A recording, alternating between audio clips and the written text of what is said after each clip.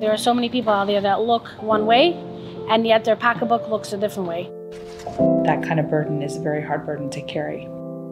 We see everyone coming home with groceries. You don't know if that person paid for them or if Tomche Shabbos paid for them.